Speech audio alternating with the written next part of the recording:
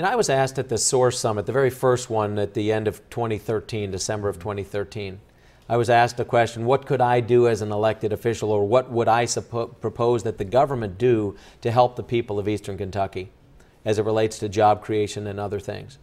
And what I said then is the same thing I say now. Given the fact that as a state we're broke, and the federal government is broke, we're borrowing money hand over fist, the better question we need to ask is, what can the government stop doing to the people of Eastern Kentucky?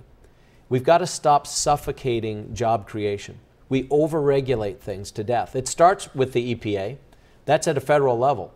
But as a governor, I have made very clear that not only will I not submit a plan to comply with CO2 cuts, which they're asking us to do volitionally, I will not do this as governor. I will also not comply with anything that we are not legally bound to comply with at the state level.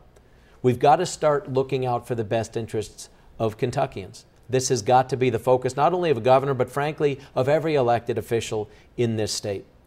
I am a guy I know how to create jobs. I've done this.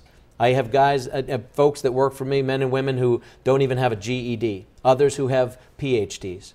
I've hired people all over the spectrum.